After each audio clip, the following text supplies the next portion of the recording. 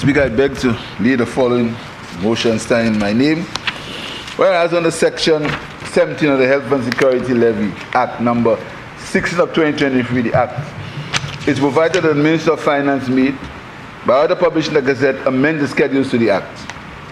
And whereas it's further provided under Section 17 of the Act that an order made under that section of the Act is subject to an affirmative resolution of Parliament.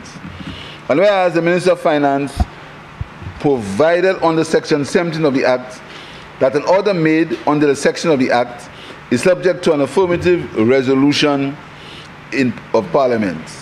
And whereas the Minister of Finance seeks approval of the draft Health and Citizen Security Levy amendment of Schedule 3 order to amend Schedules 1, 2, and 3 of the Act by an affirmative resolution of Parliament to 1. In the case of Schedule 1, include the foreign goods under the foreign customs tariff. Chapter 27. Mineral fuels, mineral salts, and products of their distillation. Bituminous substances, mineral waxes. In the case of Schedule 2, include maintenance and repair of motor vehicles as a service that requires payment of a health and citizen security levy. C. In the case of Schedule 3, under paragraph 1, include the following imported goods customs tariff chapters as exempted goods. Chapter 88, aircraft, spacecraft, and parts thereof. Chapter 89, ships, boats, and floating structures. Chapter 19, special transactions. By B, delete Chapter 7 from the list of exempted goods. 2. Under paragraph 2, include the following imported goods custom tariff numbers as exempted goods. 2209.00.00, vinegar and substitutes. 2522.10.00, quicklime. 2522.20.00, slaked lime. 2522.30.00, hydraulic lime. 2523.21.00, white cement.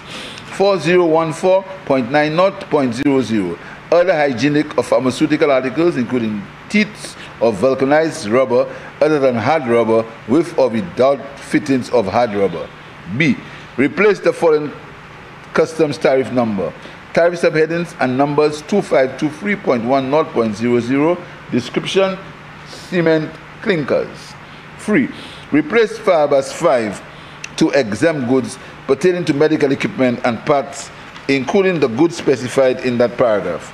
Replace paragraph 6 to exempt goods pertaining to security and surveillance equipment, including the goods specified in that paragraph. 4. Include as exempted goods all classes of raw materials and packaging materials imported for use in the manufacturing of goods, local manufacturing certified as such by the ministry responsible for commerce. B. All classes of raw materials and packaging materials imported for use in the agricultural industry and certified as such by the ministry responsible for agriculture. Be it resolved that Parliament by affirmative resolution approves the draft Health and Citizen Security Levy amendment of Schedule 3 order, which amends the Schedules 1, 2, and 3 of the Act. 2. A. In the case of Schedule 1, include the foreign goods under the following customs tariff. Chapter 27. Mineral fuels, mineral oils, and products of their distillation, bituminous substances, mineral waxes. B. In the case of Schedule 2, include maintenance and repair of motor vehicles as a service that requires payment of the health and security levy. C. In the case of Schedule 3, under paragraph 1, include the following imported goods customs tariff chapters as exempted goods. Chapter 88, aircraft, spacecraft, and parts thereof. Chapter 89, ships, boats, and floating structures. Chapter 99, special transactions. Delete Chapter 27 from the list of exempted goods. Under paragraph 2, include the following imported goods customs tariff numbers as exempted goods. 2209.00.00, vinegars and substitutes for vinegar obtained from acetic acid. 2522.10.00, quicklime. 2522.20.00, slaked lime. 2522.30.00, hydraulic lime. 2523.21.00, white cement. 4014.90.00, other hygienic or pharmaceutical articles, including teats of vulcanized rubber, other than hard rubber, with or without fittings of hard rubber. To replace the following customs tariff numbers, tariff and subheadings and numbers 2523.10.00, description cement clinkers, cement clinkers. 3.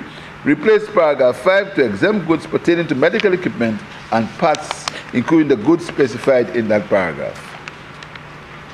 4. Replace paragraph 6 to exempted goods pertaining to security and surveillance equipment, including the goods specified in that paragraph. 4.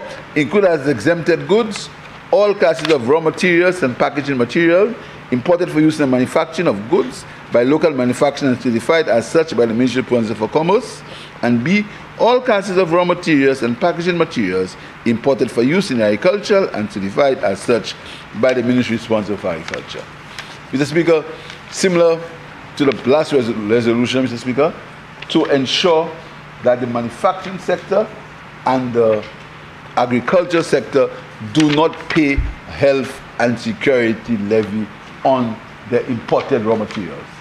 To ensure that the manufacturing sector does not pay the health and security levy on the raw materials and the packaging material, similar to the agriculture sector, Mr. Speaker. Out of an abundance of clarity, the manufacturing sector will not pay health and security levy on the raw materials or on the packaging materials once it's certified by the Ministry of Commerce. And Mr. Speaker, to correct a discrepancy on surveillance and security equipment. Similar to the last bill, Mr. Speaker, the last resolution, to tidy up the goods that are not liable to paying the health and security levy. All goods that are exempt and all goods that are zero rated, Mr. Speaker, do not pay the health and security levy. And out of a balance of caution to ensure that the manufacturing sector does not pay a health and security levy. I ask members to support this resolution.